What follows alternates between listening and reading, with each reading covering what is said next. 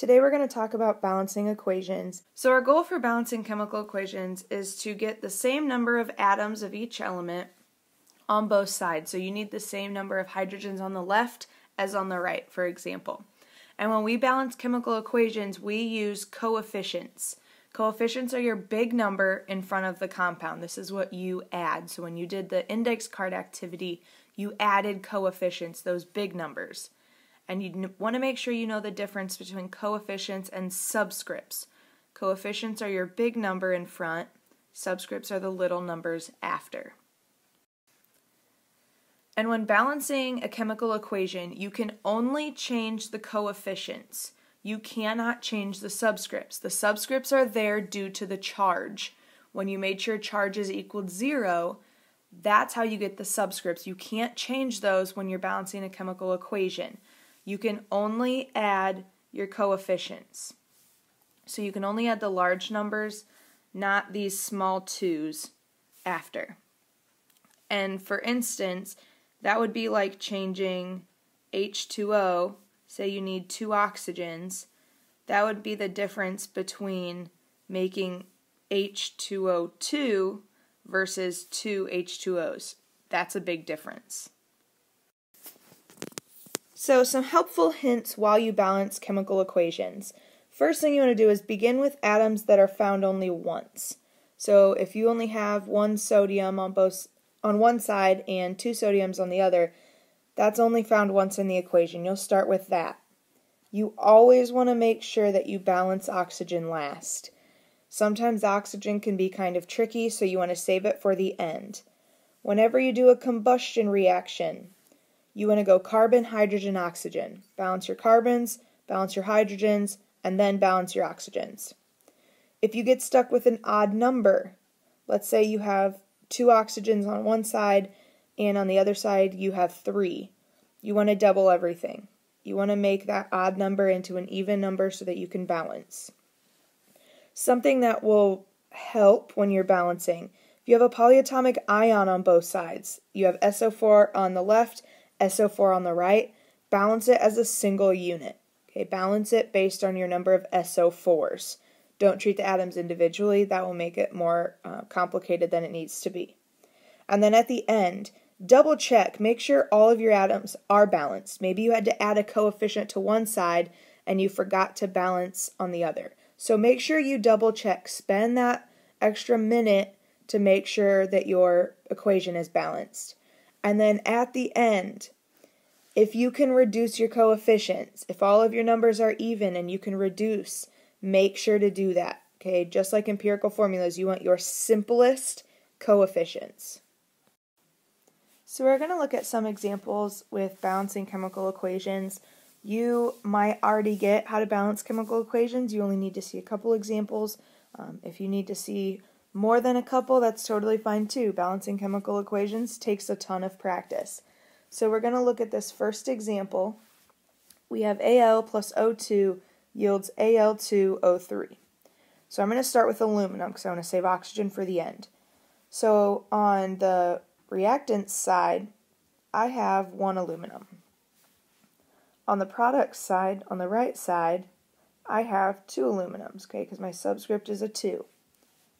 So in order to balance this out, I need 2 aluminums over here. So now I have 2 on the reactants, 2 on the products. Okay, now notice on the reactants side, now I have 2 oxygens, and on the product side I have 3.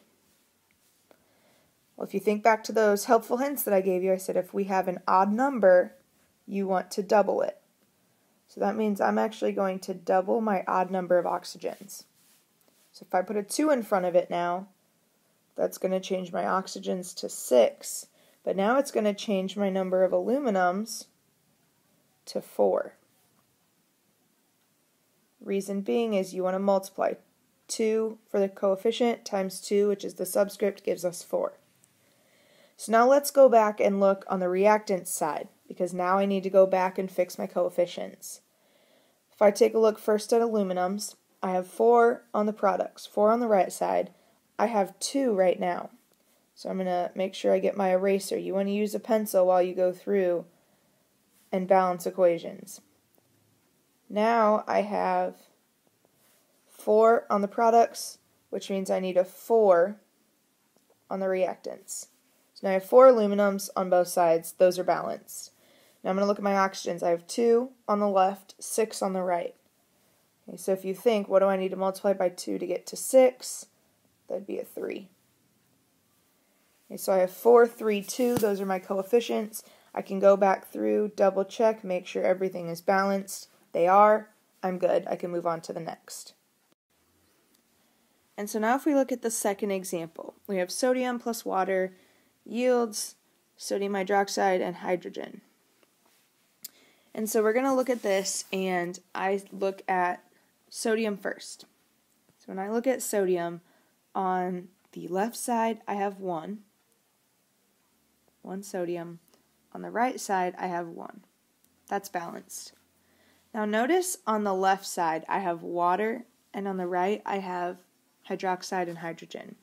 If you think back when we did single and double replacement, I told you if you have water on one side and hydroxide and hydrogen on the other, you can change it to HOH. So you have hydrogen and hydroxide. So let's take a look at hydrogen. I have 1 hydrogen on the left side, 1 hydrogen, I have 2 on the right. Well, to balance that out, I'm going to need a 2 here. Okay, so I have 2 hydrogens now on both sides. Now, if I look at hydroxide as a single unit, I have 2 of them. So to balance that, I need a 2 on the right side. Now this is where you want to double check, because notice now this changes my number of sodiums. I now have 2 sodiums. So I'm going to come back over onto the left, make sure I get 2 sodiums. And so that is how you would go through and you would balance. So I have 2, 2, 2, and just 1. Okay, notice when there's nothing there, it's assumed to be 1. Now we're going to look at one combustion example. So remember, you know that it's combustion when you see a hydrocarbon plus oxygen, and you always get CO2 plus H2O. That's always your product, CO2 and H2O, when you have a combustion reaction. Now, I'm going to give you a helpful hint, a little trick when you're doing a combustion reaction. Whenever you see combustion, you see your hydrocarbon, your CH compound, double that. Just put a 2 in front of it to start. This is going to actually help your balancing proceed much easier than if you just start with 1. Okay, so always put a 2 in front of it, and then we can look back at the end and see if we can reduce. So I'm going to start with a 2 in front of that hydrocarbon. Now I'm going to figure out how many carbons I have. So on the left side, 2 times 7 is 14. On the right side, on my products, right now I only have 1, which means I can put a 14 in front of that to balance my carbons. So after I go through carbons, I'm going to next proceed to hydrogen. On the left side, I have 2 times 16. I have 32. So what you need to look at on the right side is just ask yourself, what do I need to multiply 2 by to get to 32? So we need to multiply by 16.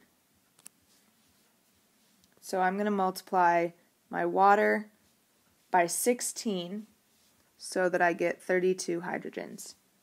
Now go back and do your oxygens. So notice on the left side, on my reactants, I only have 2.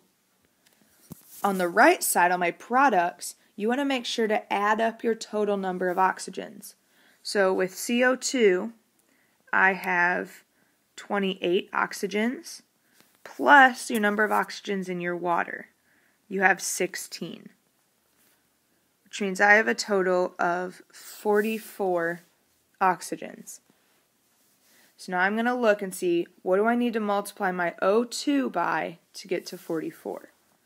I need to multiply that by 22. Now if you take a look at this example, hopefully you notice something about every coefficient. Hopefully you notice that you can divide each one of those by 2. And when you can divide each one by 2, you should do that. So that's going to reduce to 1, to 11, to 7, and to 8. So you end with 1, 11, 7, 8. And notice I'm actually going through this work, crossing it out so that you can see what I'm doing. When you're actually balancing, you want to use your eraser and you want to erase your coefficients. So when I can cancel them out, I'm going to erase the ones that I had before. And then I end with the ones that I got by reducing. And so that's a trick for combustion.